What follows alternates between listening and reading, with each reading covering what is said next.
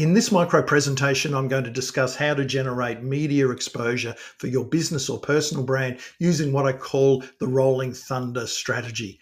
Now, as we know, if we're wanting to take things up a notch with our marketing and our PR, we want to start generating some media coverage for our business, particularly if that business is an expertise-based business or a service-based business, but also if we want to be positioning ourselves as the go-to thought leader or expert in our space, in the industry in which we operate, then having a profile and increasing that profile through media exposure can really turbocharge and move things along really quickly. But there's a bit to consider if you want to do it in a way that's strategic and sustainable.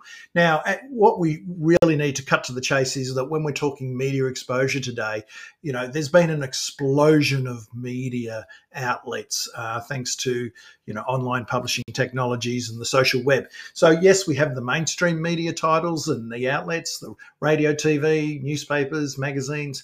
But then we have vertical titles that are more niche, or industry publications that service a particular industry. We have blogs and podcasts, a plethora of blogs and podcasts that are run by individuals and brands as well, and businesses. And also digital TV networks are a thing now in most countries. So we have had an explosion of media outlets, and that's not going to change.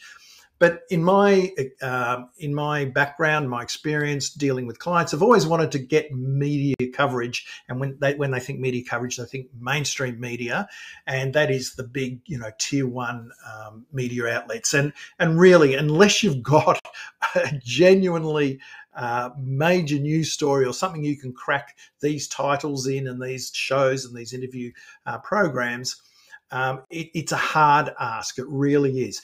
I think you have to build up to it, particularly, again, if you're wanting to position yourself as a thought leader, as an expert in your space. So I would personally, unless I had the kick-ass topic to go to the top level, I'd start lower down. And this is where the rolling thunder strategy comes in. And this is the long game. This is the sustainable game. This is when you can do it really strategically.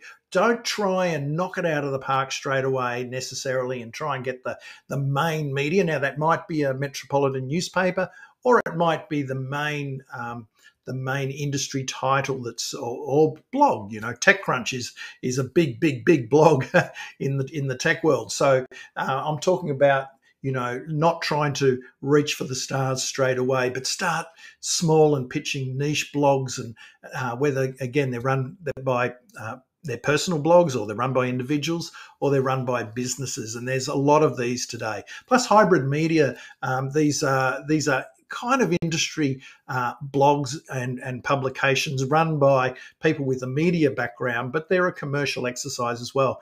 And they need a lot of stories, and they need people writing those stories and contributing to those stories, but they haven't got a massive workforce to get them done. And start building from there.